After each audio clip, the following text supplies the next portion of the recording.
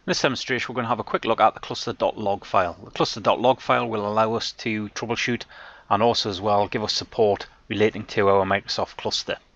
I've come to one of my cluster nodes, and on my cluster node, all we're going to do through Windows PowerShell is we're just going to run the get-cluster.log command.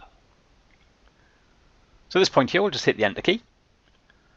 And now what we'll do is we'll just come into Windows Explorer, and in Windows Explorer, we'll just go to C:, then Windows.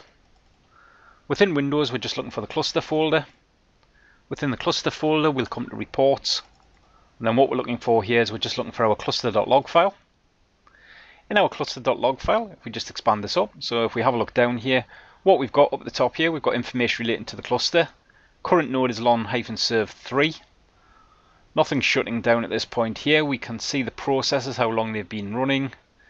If we scroll down a bit further, what we can see is we can see information relating to the actual cluster itself. So as you can see, there is quite a bit of information in here. Sorts of things we'll be looking for here is we'll be looking for words like heartbeat to ensure heartbeat is going between the nodes. We'll be looking for anything with netft to relate to network related issues. Also as well, we'll be looking for any words with accept in there, and in the case of accept, that would be for entries that pertain to accepted inbound connections from remote endpoints. And also as well, if we look for the word SV, and that will pertain to any entries that pertain to securing a route between nodes.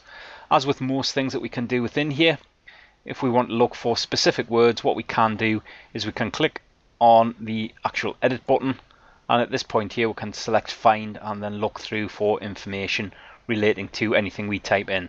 But information that we've currently got here, we can see the cluster networks that have been added to the failover cluster. We can see the network names themselves. We can see that node lon-svr3 was successfully part of the cluster. And if we keep going, as you can see, there is mountains and mountains of information. But that's the end of this demonstration of a very quick overview of creating and then reviewing the cluster.log file. Thank you.